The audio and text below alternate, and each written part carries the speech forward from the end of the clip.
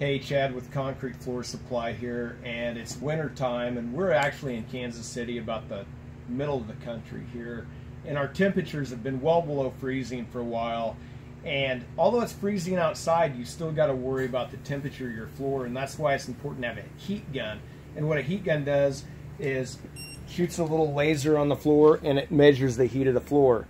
And actually, ironically, that temperature right there, 50 degrees, is pretty key for many products. Always read the label on your products, but many water-based products, and actually many epoxies, are not recommended to go on a floor when it's below 50.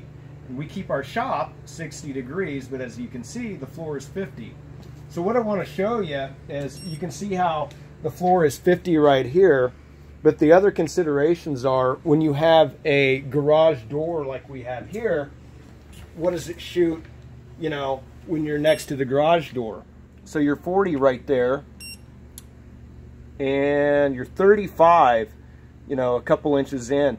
So, you know, my point is, buy a heat gun. These are $20, $30 type guns. They're just a good tool to have. You should actually use them all year round.